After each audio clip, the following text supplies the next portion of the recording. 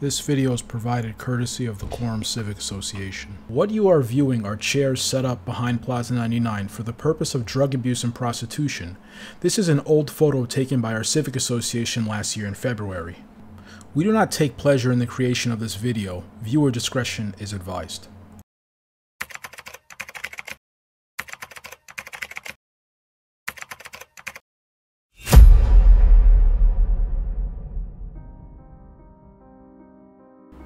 Here we have a male and a female who are abusing crack cocaine.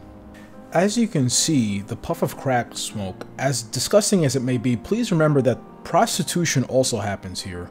This fence borders a residential neighborhood. Children play in the backyards of these residences, just feet away from these vagrants. A cell phone on his lap and a pocketbook on the chair in front of her. These people are not homeless. These people are not Coram residents. So why do they come to Coram? You can see the extended flame heating up the crack pipe. They know that if they come to Coram, nobody will hold them accountable. As hard as it is to believe, we told everyone about these chairs and this activity 11 months ago, yet no action was taken.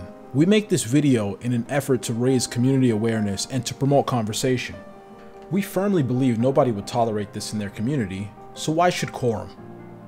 All levels of government are responsible for this, allowing the removal of Suffolk County Police Department from Coram, placing a social services department in Coram, and adopting an extremely lax attitude in regard to dealing with people who terrorize our community with crime.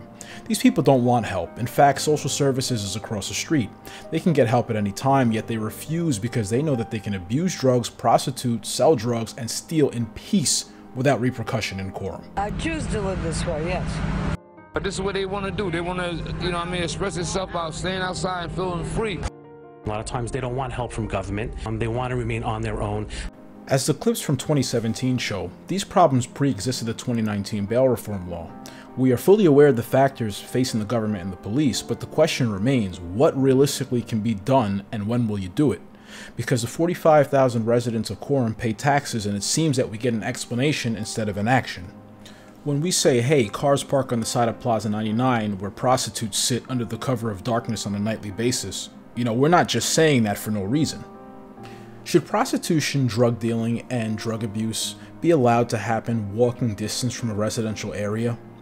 You have to ask yourself, why do the same 15 to 20 people come back to this area? They don't live here, they don't accept services in the area, so why Coram?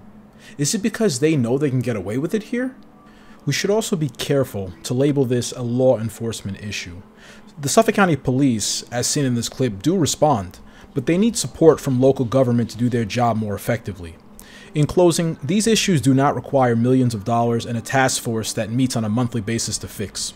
There are laws on the books, they just simply need to be enforced. We need our local government to prioritize enforcement of these laws to create a zero-tolerance environment.